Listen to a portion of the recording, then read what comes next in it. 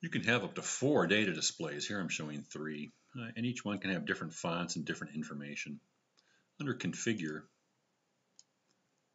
let me get rid of that. It's an alarm that's going to irritate me for a while. There we go.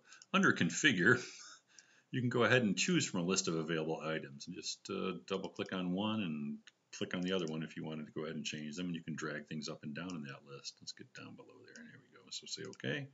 You see the current line number is 109. You can also change the font of these things very easily from all the available fonts that are in there. We'll make it very fancy. Oh, very nice. And then the style, there's 4 or 5 different styles as far as bars or how it's separated. Each one's independent. Down here I have the cursor easting and northing with a latitude and longitude of the cursor position. There's over 250 different items that you can configure these with. So you should be able to find what you want in there somewhere. That's the data displays.